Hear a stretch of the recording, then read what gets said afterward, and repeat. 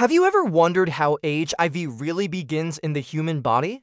Many people think it's just caught during sex, but the truth is far more complex, and understanding it could be the difference between fear, stigma, and real knowledge.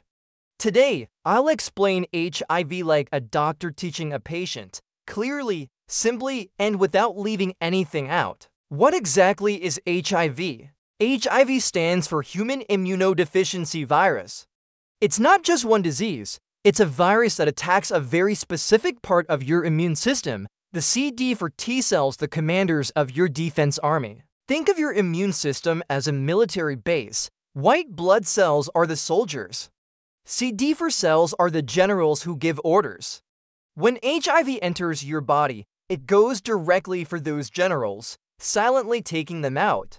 Without enough CD for cells, your immune system can't coordinate its army, and even small infections can become deadly. How does HIV enter the body? The virus needs a way into your bloodstream.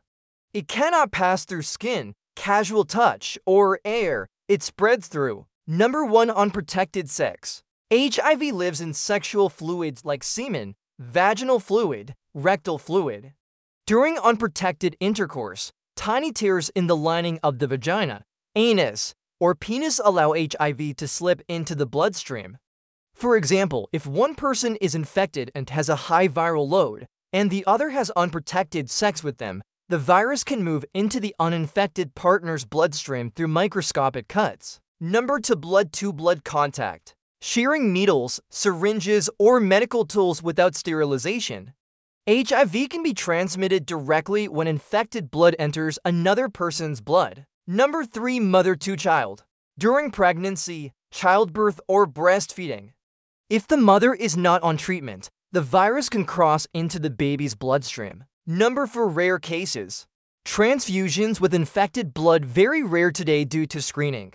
Here is an important clarification. HIV does not spread through casual contact, kissing, sharing utensils, mosquito bites, or touching. How does HIV start inside the body after transmission? Imagine you have unprotected sex with someone who is HIV positive. What happens next? Number 1. Entry point. The virus crosses into the bloodstream through microtears in mucous membranes. Number 2. Targeting CD for cells. HIV uses special keys on its surface called GP1 to O proteins to attach to CD for receptors on your immune cells. Number 3. Invasion. The virus injects its genetic material RNA into the CD for cell. Number 4. Hijacking the cell. HIV carries an enzyme called reverse transcriptase. This converts viral RNA into DNA and forces the CD for cell to start producing new HIV particles instead of defending your body. Number 5. Explosion.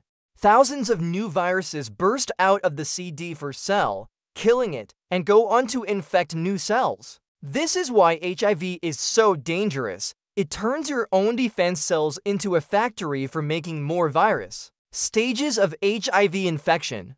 HIV doesn't cause AIDS overnight. There are stages. Acute HIV infection first 2 to 6 weeks. Right after infection, HIV multiplies rapidly. Many people get flu-like symptoms, fever, sore throat, swollen glands, body aches.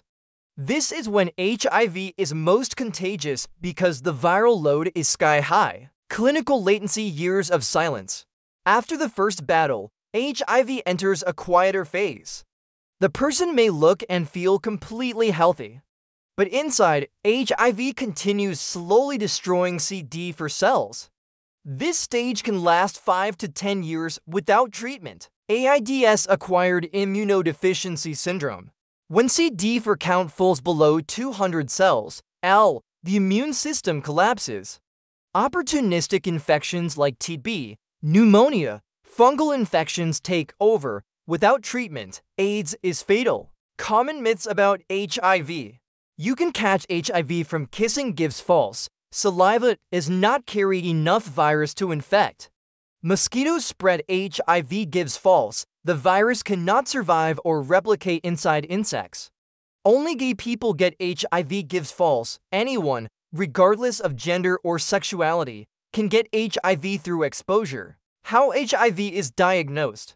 Doctors test for HIV in the blood. Antibody tests detect the body's immune response to 12 weeks after infection. Antigen antibody tests detect HIV itself earlier 10 to 30 days after exposure. PCR test looks for the virus's genetic material directly. HIV treatment not a cure, but control. Right now, there is no complete cure, but antiretroviral therapy changes everything. ART combines different drugs that stop HIV at different steps. Entry inhibitors block HIV from attaching to CD4 cells. Reverse transcriptase inhibitors block HIV from converting RNA to DNA. Integrase inhibitors stop HIV DNA from entering your cell's DNA. Protease inhibitors stop new HIV from maturing. When taken consistently, ART lowers viral load to undetectable levels, restores CD4 counts, prevents progression to AIDS, makes transmission nearly impossible. U equals U, undetectable equals untransmittable. Prevention of HIV. Condoms, correct and consistent use is highly effective. PrEP pre-exposure prophylaxis, a daily pill for high-risk people. PEP post-exposure prophylaxis, emergency medication within 72 hours of exposure. Safe needle practices, HIV testing and awareness. Living with HIV today.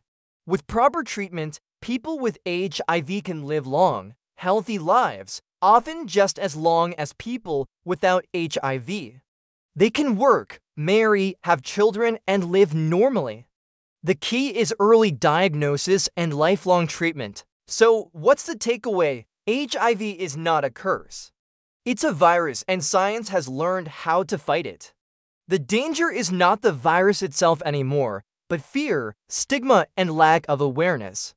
The earlier you test, the earlier you treat, and the longer and healthier you live. If you'd like a detailed version of this video, where I'll break down every section step by step, from what ART is and how it works, to the different HIV tests like antibody, antigen, and PCR, and even the stages of HIV, let me know in the comments. I'd be happy to make a full, in-depth video just for you.